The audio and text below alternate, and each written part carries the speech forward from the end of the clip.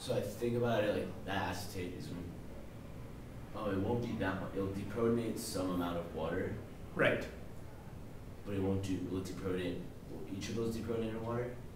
Causing there to be that many OHs, or do you have to relate it to the KA? Yeah, well, is this weak or strong? It's weak. It's weak. So we again have to set up a start, change, end table.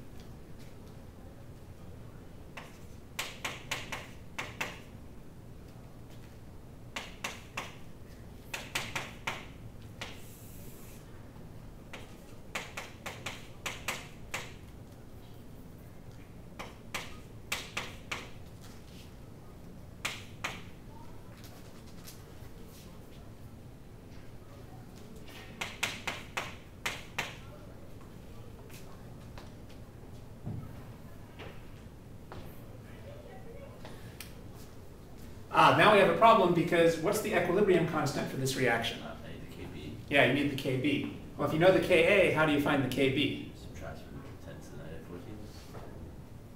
Not subtract.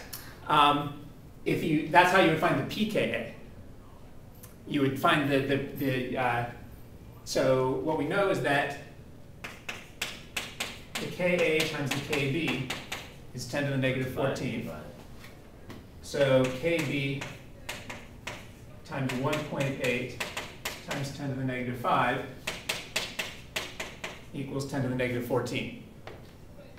We would be working with addition and subtraction if we were working with the pKa and the pKb, but here we're working with multiplication and division.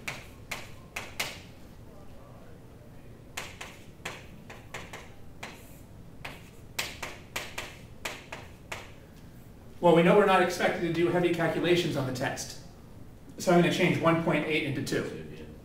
So you have like 0.5 times 10 to the negative 9. Like 5 times 10 to the 10 to the negative. Okay, that's a good review right there. You would be expected to know how to find the Ka from the Kb or vice versa. So we do that as a division. So we end up with 5 times 10 to the negative 10. Okay, so then over here we would end up with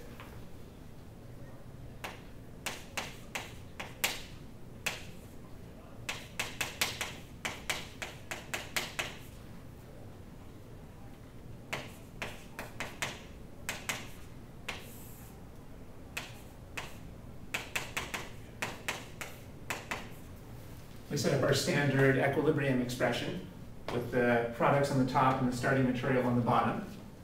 And we know from our start, change, end table that we're going to have concentrations of X and X of our products. And what's the concentration on the bottom?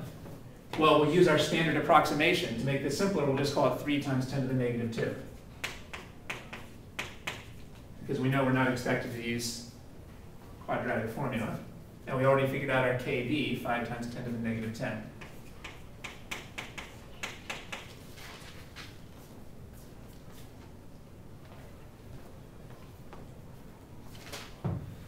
So I could do, so once I find X, then I have to take the P over to that. So the square root, so it's like between 4 and... So let's see, when you got that X squared here was equal to what? 15 times 10 to the negative 8. Now we would cross multiply here, right? Oh, I add them, yeah. So negative 10 plus negative 2 is negative 12? Yeah. I think that's right. Am I getting confused? No, I think that's right. I was wrong.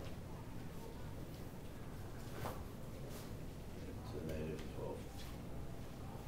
So it's like something around like 3 point something times 10 to the negative 6.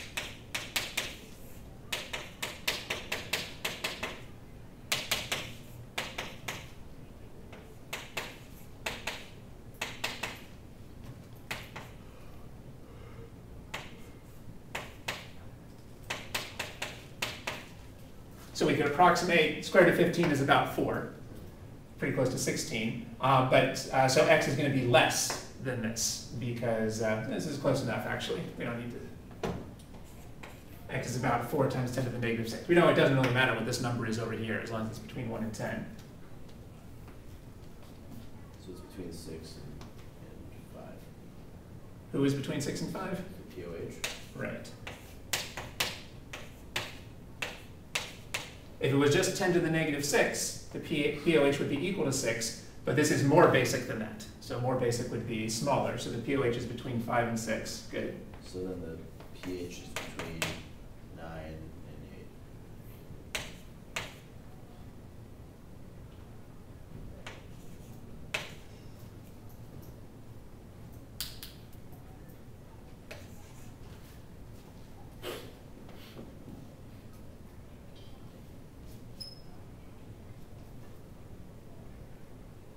Yeah, 8 plus 6 is 14, and 9 plus 5 is 14. So that's the equivalence point. So that's why the equivalence point is basic. That's right. That's a very important point on the test. That's something you should just have memorized. So what can you tell me about the pH at the equivalence point for the titration of a strong acid and a strong base? So that's right. And what can you tell me about the pH at the equivalence point for the titration of a weak acid with a strong base? It's going to be basic. That's something you probably just memorized before, but now we can see why that is. At first you might think, see, since I've added as much acid as base, why shouldn't we just be neutral? Well, it's true we've added as much acid and base, but that turns all of our acid into its weak conjugate base. And then that weak conjugate base makes the solution somewhat basic. This wouldn't have happened if we were just dealing with strong acids and strong bases, because strong acids and strong bases have conjugates that are unreactive.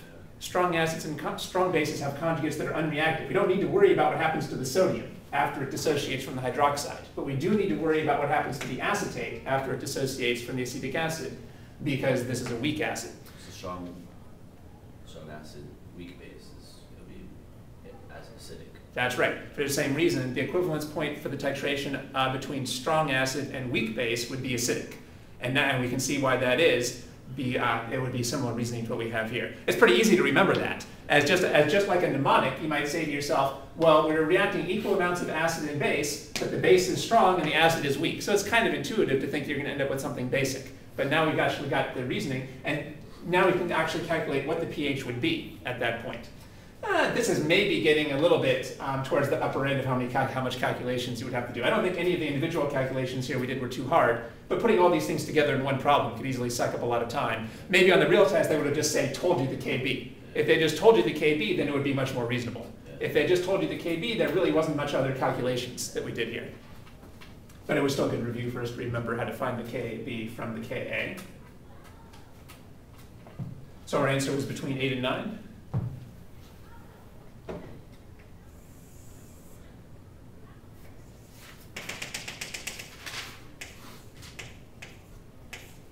Say 8.3 or something, so now we'd be here. Notice that the equivalence point is still the steepest region on the graph.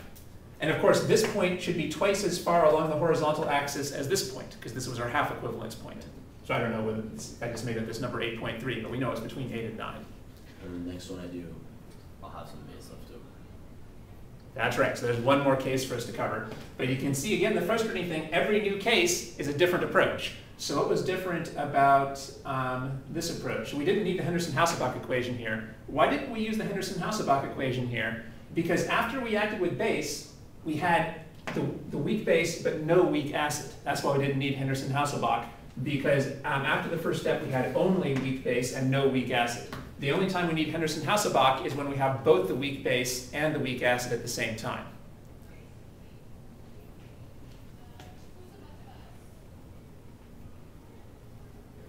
When we were at the half equivalence point, we only put in enough base to use up half of the original acid. So then we had both the weak base and the weak acid, and then we needed the Henderson-Hasselbalch equation. But now we've totally used up the original weak acid, so now we just react the weak base with water in a kind of standard reaction.